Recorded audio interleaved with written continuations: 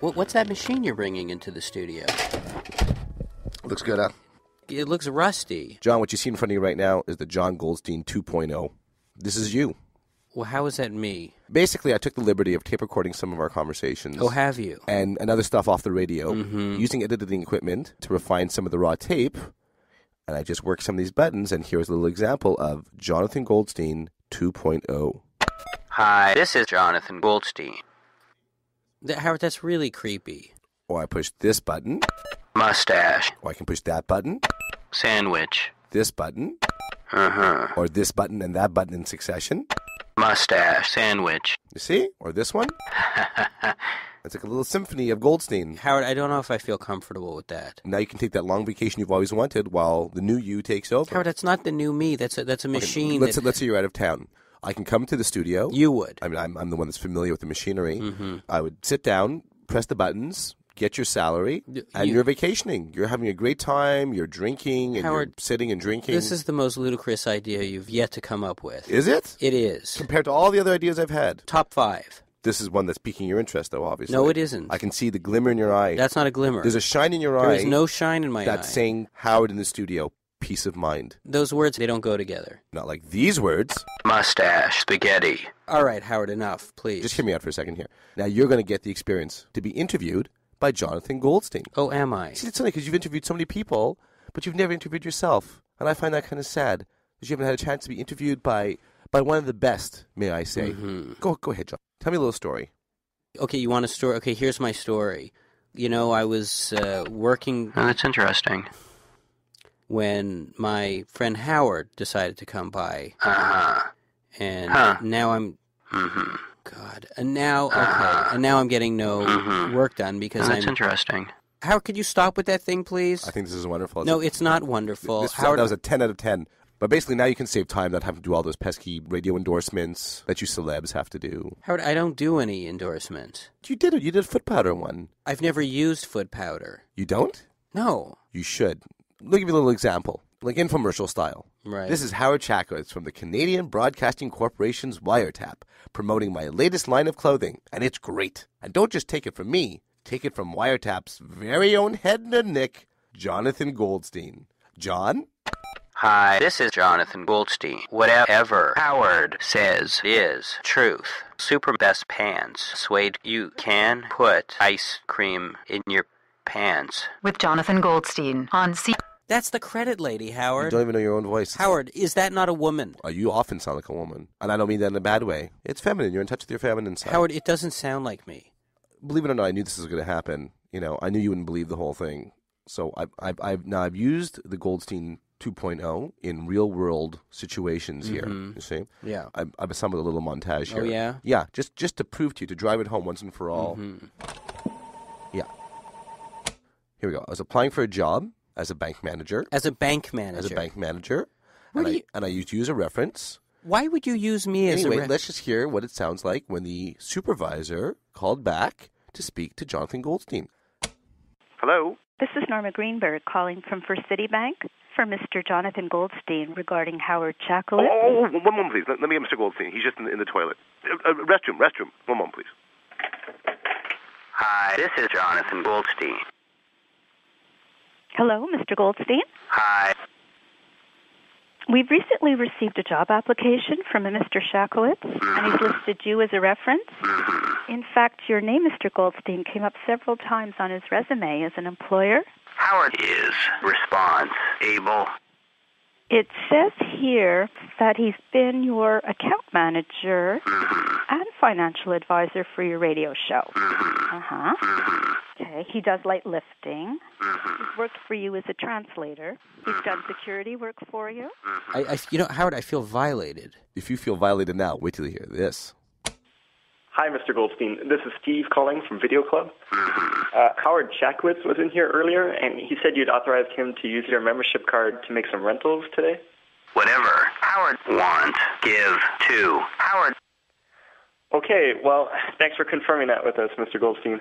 Oh, and while I've got you on the line, your copy of Yentl is a day late, so if you could go ahead and What drop did you that rent off there? at your... I needed some things. I needed the PlayStation 3. I needed a whole mess of games. I was entertaining. Wait, but for that much stuff, you're supposed to give them a credit card, and yours was ripped up at Laser Quest.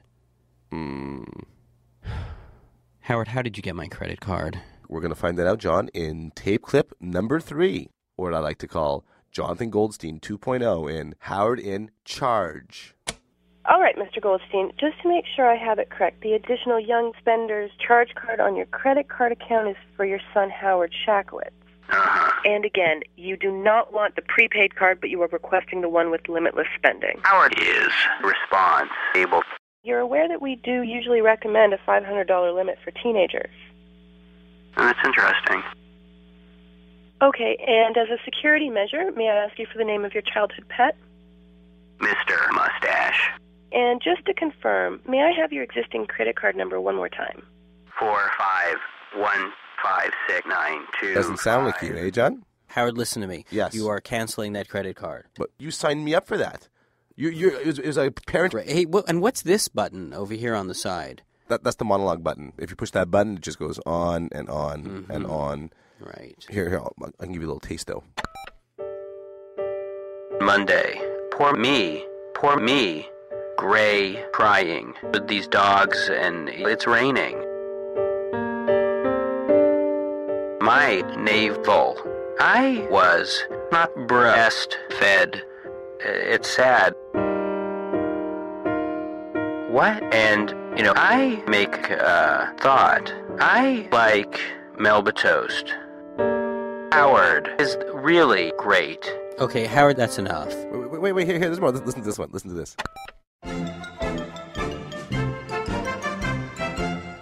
Saturday, I take Howard to the park and buy him more money. Howard, very special. Howard, eating and meatballs. I make Howard banana cake in the fridge.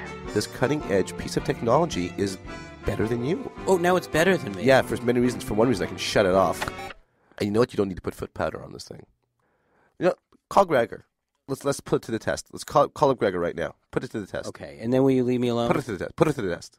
Put it to the test. What are you doing? Okay. Put it to the test. All right. Let's hang on a second. I'll get him up on the line.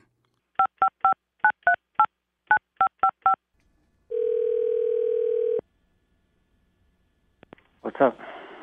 Hi, this is Jonathan Goldstein. It's a good thing you called because I was just thinking about you. It came to me like a flash of insight. What your biggest problem is. You think like a coupon cutter. You're not a person who has grabbed the steering wheel of life. You're sitting in the passenger seat, but you're just glad you're not paying for gas. Your fundamental problem, in a nutshell, is that you're a weak individual who can't think for himself. Do you agree? Yes. I feel like we just had a breakthrough moment. Do you feel like we did? I feel like for the first time, you are taking steps toward being your own man. Johnny, did you have seltzer water instead of regular water for lunch? Because you're sounding much more vital than I remember you. Johnny, listen, I gotta go. I got a work call coming in. But there is one more thing. I told my herpetologist friend he can stay at your place with the snakes. All right, good talk. I'll talk to you later. The guy totally thought it was you. No, Howard, he wasn't paying attention. Gregor doesn't pay attention. All right, John, who would be the best judge of who you are? I would think I am. I'm the best judge. Well, we're not going to call you up because you already know that it's you, and you're just going to be talking to yourself. We've seen that before, called a monologue, and we try to avoid it. We're going to call your mother. No, we are not. We are going to call your mother. No, and that'll settle this issue once Howard, and for all. I don't want to call my mother right now. John, there's a challenge on the table. I'm rising to meet it, and you are as well. We're calling your mother right now. And you know what would be so bad if you called your mother once in a while? I call my mother plenty, Howard. That's not what I hear. What are you talking about? What do you hear? We're going to call her right now. I'm not even listening. Okay, We're going to call her right now. Well, I'll dial her up. But if this thing freaks her out... I'll throw it out the window.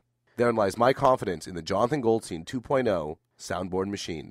Truth, Melba toast. Please stop doing that.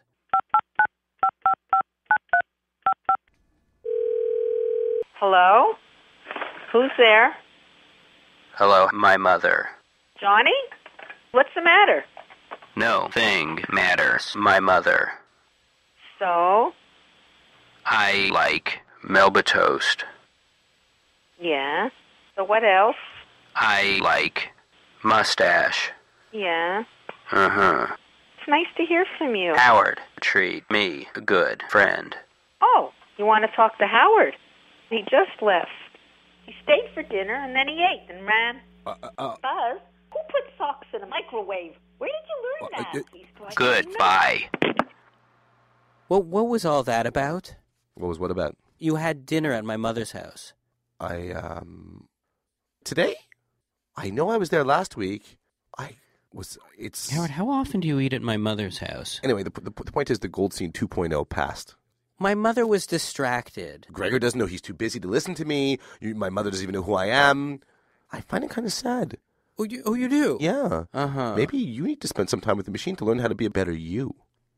Okay, Howard, I got to get back to work, all right? I have no more time for this. Just let yourself out. I'll see you later. Real but sure. Real nice Jonathan Goldstein 1.0. Or should I say Jonathan Goldstein 0.0. Well, you're still here. How you doing? What'd you think of that? Jonathan Goldstein, best friends together, loves you. Yes, exactly. Howard, a good friend, response, able. You always understand me. You and me. Right. Ice cream in your pants. Well, you can have ice cream too, but I might short your circuits. All right, let's get some ice cream. Howard, so smart. Thank you. That's really encouraging. Howard is